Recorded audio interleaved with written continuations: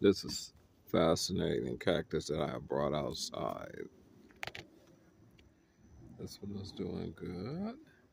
This one is doing good. And I haven't done anything, so put it right there is endured the rain and the sunlight. Of course, they love the sunlight, but usually they might get funny about too much rain, but because it's outside, it behaves totally different. It's doing well though, because you look at this. This is even new little pups coming in. There, small little bits coming in, but they'll grow. I'd say by the end of the summer and the fall, these are going to be pretty big because it grows totally different outside as it would in nature.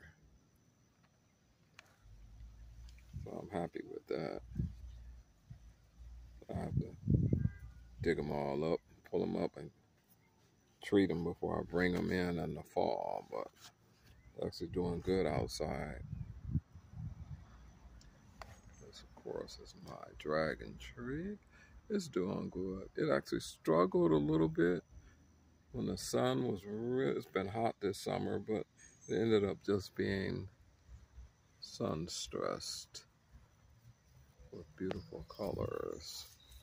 I cut off anything that was bad. And it's adapted now though, so it's just growing.